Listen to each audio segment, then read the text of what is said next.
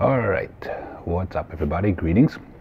Maik Wiedenbach here. I want to talk about misconceptions about fat loss. And what I mean by this, there are certain buzzwords or ideas that go around and they basically pollute people's minds and heads and they distract them what actually matters. So I'm going to dismantle them one by one, hopefully.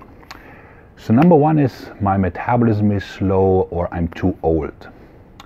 So metabolism or age is basically related to two things: level of activity and amount of muscle mass. Meaning you can be very young but very sedentary with very little muscle mass and you will have a slow metabolism.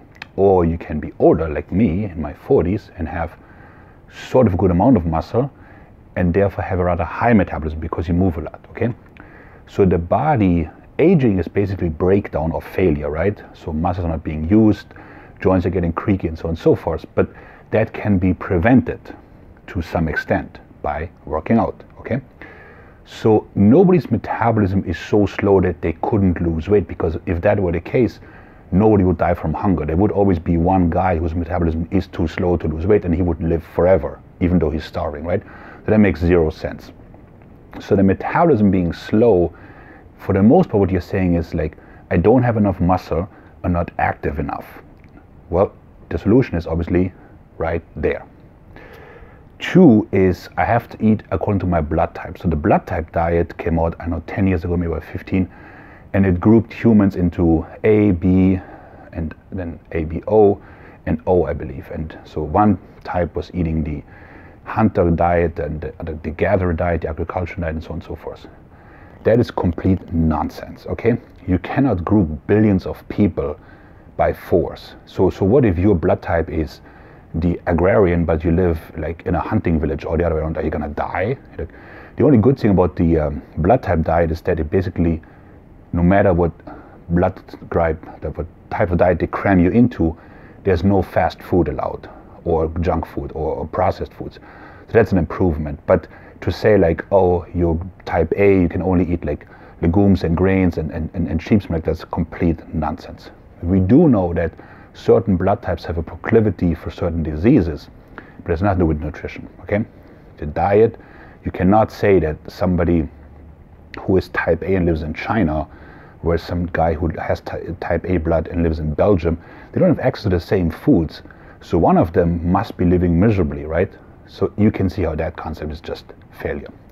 Then another one is like these food allergenic tests that are hip right now. Like everybody's being tested and comes back that they are allergic to this and that. So people are allergic to tilapia, but not to sole, which is also a fin fish. So which one is it, right? Or broccoli, but not cauliflower. And everybody's always allergic to soy and corn and red meat, but not other mammals. So no.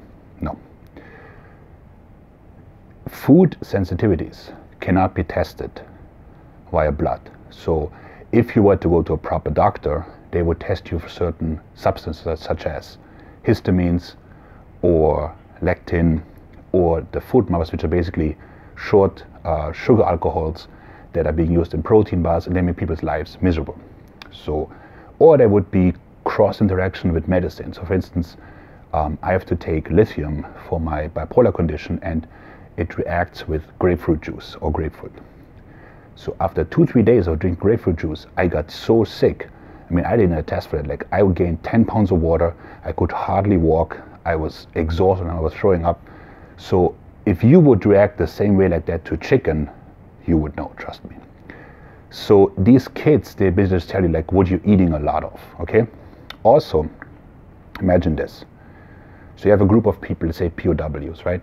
They're all in the POW camp and they're all eating the same food.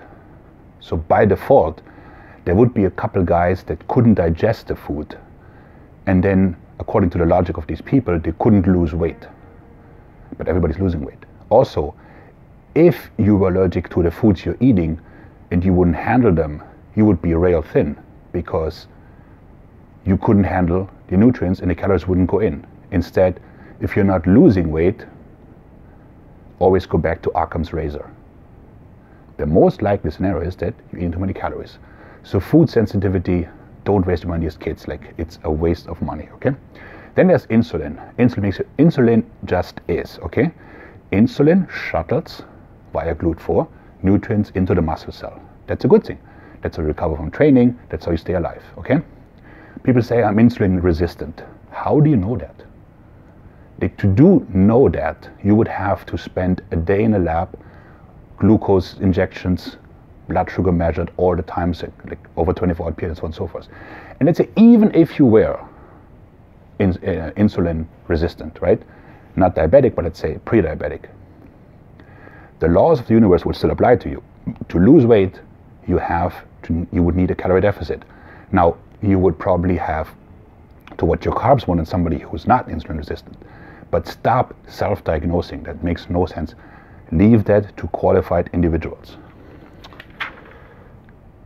Sleep.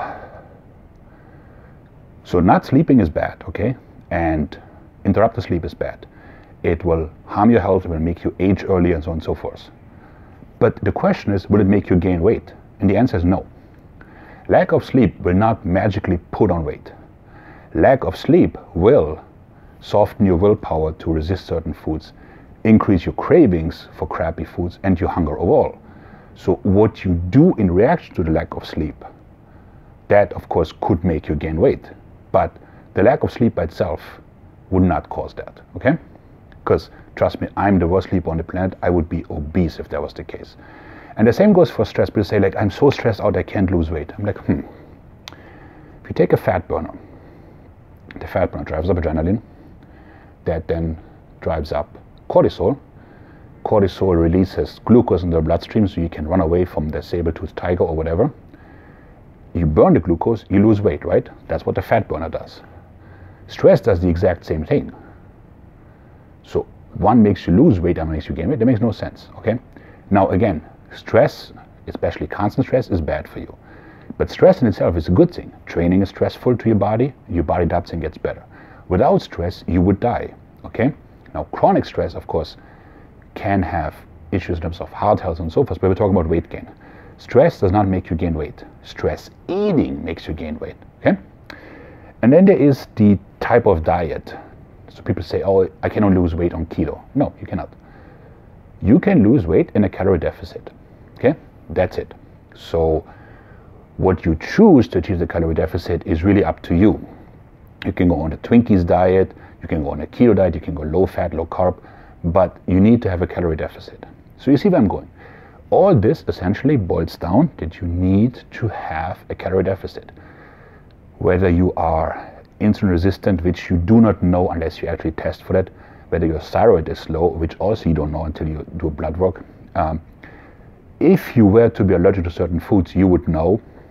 The same with gluten. There's no gluten sensitivity without celiac disease, okay? Get it out of your heads. That's nonsense. There are also no fat-burning foods. No food burns fat. There are also no fat-gaining foods, except the ones that you just eat too much of it.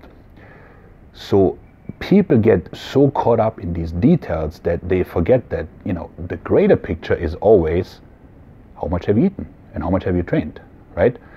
And all the other stuff matters very, very little, okay? And with that, Mike out.